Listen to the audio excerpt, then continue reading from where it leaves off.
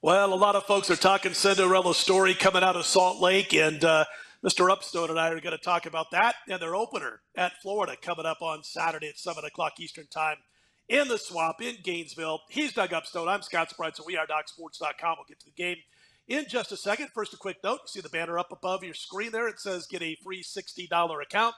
The link is located below the video. All you got to do if you want to jump on board and be a part of the trial for yourself at DocSports.com, the trial run.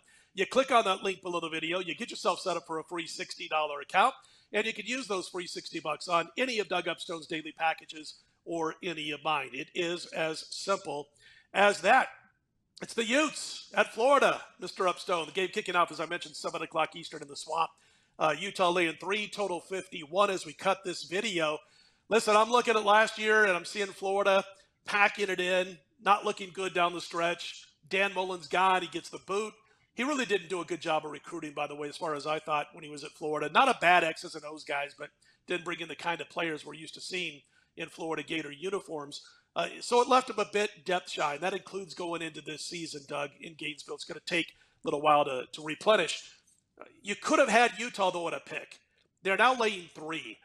As of Wednesday morning, 3 days before kickoff, about 60% of the tickets are on the Pac-12 entry, the Utah Utes. I got to ask you right off the top, are you in agreement with those 60% of the folks that have plunked their money down and that line moving to 3? Are you looking to go the other way and maybe now grab the points with a team that has been unbelievably strong at home over the years? Yeah, I'm inclined to, even though, like the other video that we talked about, is that if Utah won the game, I can't say I'd be surprised, but 3 seems like kind of a big number. And, I'm a big fan of Whittingham, their coach. I think he's done a tremendous job. He's been there a super long time. And one of the things that I've been most impressed upon with him, I should say, is that whatever the need that comes up, he finds a way to fix it. And so, when he first took over and they went to the Pac-12 and all that, they were too slow. So, through time, they got faster. Then as things came about, then they got, were a contender in their division. Well, then they got, they continued to get more speed at certain positions, which was a big plus. Then they needed a quarterback last year, that could throw the ball around the field. Well, guess what? They found one in Cameron Rising, and he did a great job, 20 touchdown passes, just 5 interceptions. And, Ohio State was better in the Rose Bowl, but boy, they got pushed, And they got pushed by a good Utah team. So I think this team is legit, but they haven't been great on the road the last couple of years. I believe that they're 2-8 recently, straight up against teams with winning records. So that's a concern to me. Like you said, Florida doesn't have great depth, but boy, do they have a nice looking quarterback in Anthony Richard. So what do you think about Florida in this one? Yeah, I like the hire to Billy Napier. I think it was a great hire. We'll see if that turns out to be the case. But he had that Ragin' Cajun program, which was a losing program. I read somewhere, now I forget whose write-up it was, another handicapper. I'm trying to think of, anyway, I'd like to give them credit, but I'm just spacing it off right now, so I don't want to give credit to the wrong person. But they were talking about how their win percentage in their history before Napier arrived being about, 430 or thereabouts. Okay. Napier comes along and all of a sudden they're winning 10 games every year like it's nothing. And so he did a great job there. He brings in a bunch of assistants from that old job. He brings in players from that old job.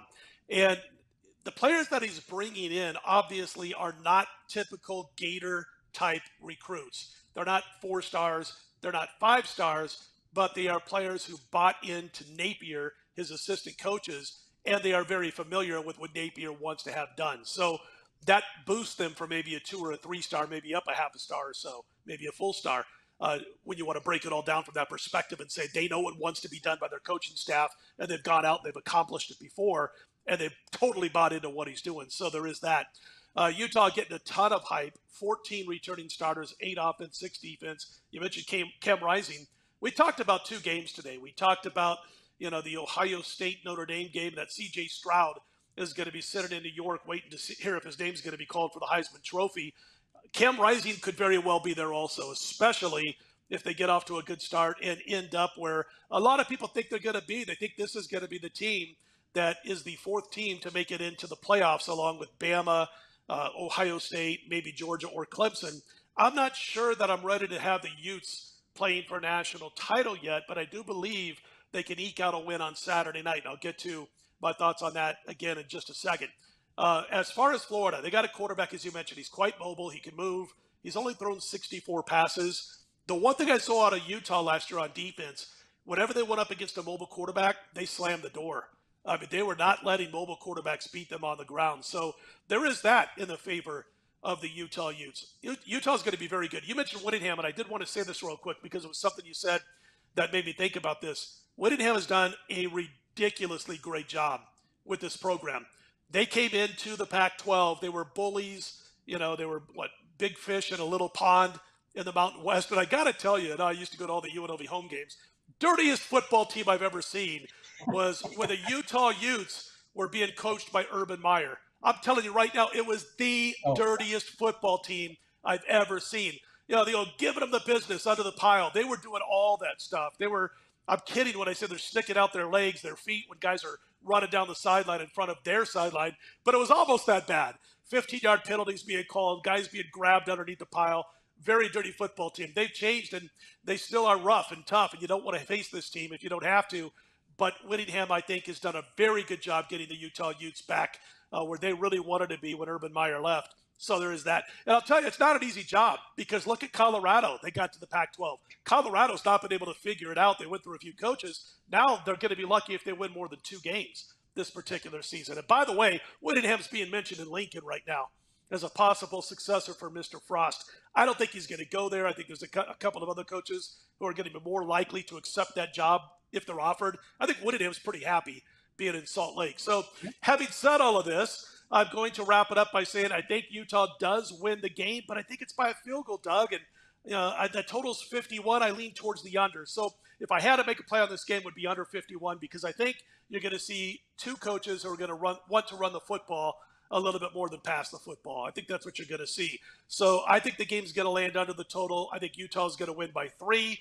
So I'd pick them. I would have said if we were talking about this a couple weeks ago, I mean, Utah at 3, I just say, you know what? Utah gets a field goal win. The game stays under the total. Yeah, well, and to your point, I guess you could bring up the point of special teams early in the year because everybody has a problem with special teams. So you got a 3-point game. Well, guess what? 1 extra point from that's missed by either team or blocked or whatever changes the whole dynamic of the outcome. Sure. So from that standpoint, I'm going to say that Florida, I'm going to take Florida with plus the 3, believing that they can get the job done. And they could well lose the game. But I agree with you, Scott. I think this is going to be a rock'em sock'em tough football game. And whoever is able to impose their will at the line of scrimmage, not so much the passing game, but by the running game, I think that's going to be your winner. So, and I'm going to say from a point spread standpoint, I'm going to take Florida plus the points in this one and see what happens. Doug likes Florida plus the points. I'm saying take the under. Parlay time. Anyway, hey, don't forget about that free $60 account. Check it out. Click on that link below the video. Check out DocSports.com all week long. And by the way, I wanted to mention, I love saying this on my Thursday videos. Obviously, we're doing this on Wednesday night. But I love to say it's Football Thursday at DocSports.com. And it will be by the time a lot of people watch this video because our plays, Doug's, mine, everybody else on the roster at DocSports.com will have all of their college football plays for the weekend up and available on Thursday afternoon. So you can check that out if you wish. He's Doug Upstone. I'm Scott Spreitzer. We are DocSports.com. Let's put him in the win column, everybody.